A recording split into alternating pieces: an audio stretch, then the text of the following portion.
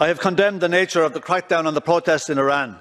The numbers of protesters killed in the streets is a travesty, and I abhor the death penalty, no matter where it's used. Yet there are too many lies and omissions in this resolution, and I had to vote against it. These are peaceful protests. Many young people in Iran have had enough of the overbearing influence of religion on how their society is organised. If I was in Iran, I'd be protesting too. But it doesn't help matters that the US and some of its allies are looking for regime change and have boasted about getting arms to groups in Iran who have also got involved in the protest. And there's no mention of the biggest killer in Iran, Western sanctions. Our sanctions hurt the ordinary people the most, sanctions which are illegal unless authorised by the UN. But the EU doesn't seem to have a problem with ignoring the UN Charter these days.